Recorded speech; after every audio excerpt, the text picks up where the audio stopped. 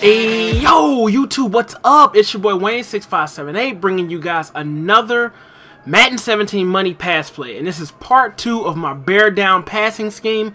We're still rolling with that. We're still in the Chicago Bears playbook, rolling with that bunch offset formation, and the play is called bunch drive. As you can see, this is how I like to set my roster. I like to have Kevin White, my fastest receiver, and my left receiver. I like to have Alshon Jeffrey at my slot. And my right receiver, I like to have my fastest second route running, which I'm rolling with Eddie Royal. And I like my regular tight end, decent speed, great catching, great route running, Miller. And I'm rolling with the regular running back, Jeremy Langford.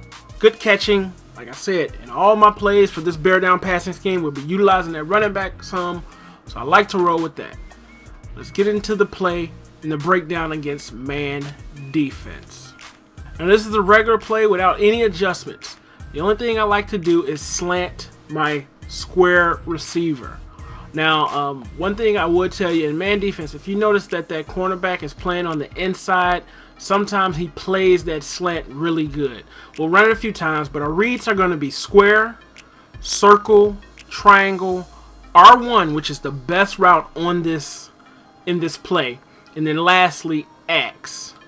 So we're going to try to run it a few times and hit square. See how he plays? You got to wait for that. He kind of plays it good. He does that little stutter step.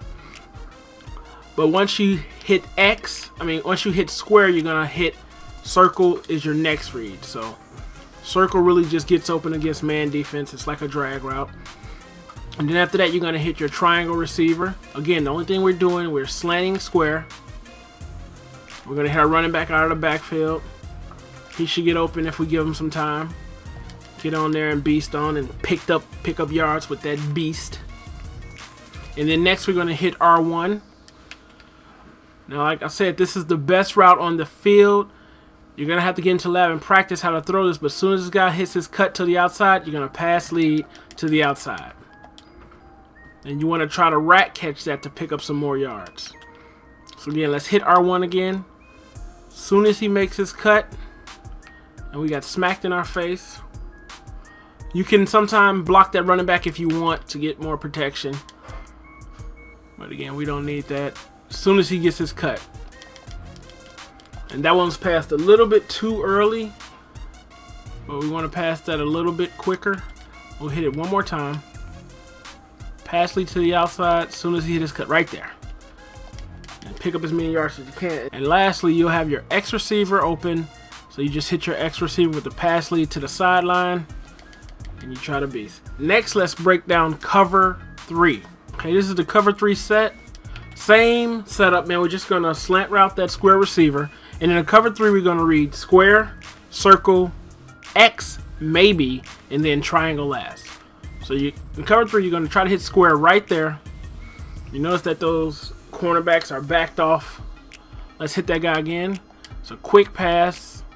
Hit square, pick up as many yards as you can. Next, you're going to look at circle. Circle should be open right in the middle of the field after he passes that linebacker right there.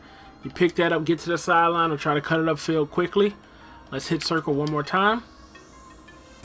Right after he passes that linebacker. And you try to pick up some yards. And I like to pass that as soon as he passes that linebacker. And I just run to the outside right there. Just run to the outside, try to get some yards. X is usually not open in cover 3. But sometimes it is right there. And you got to really watch how he's playing that linebacker, because he will be playing that if they have great users. But again, you don't have a lot of time. So like I said, X is iffy. So you got to move around in that pocket. And then lastly, you have triangle.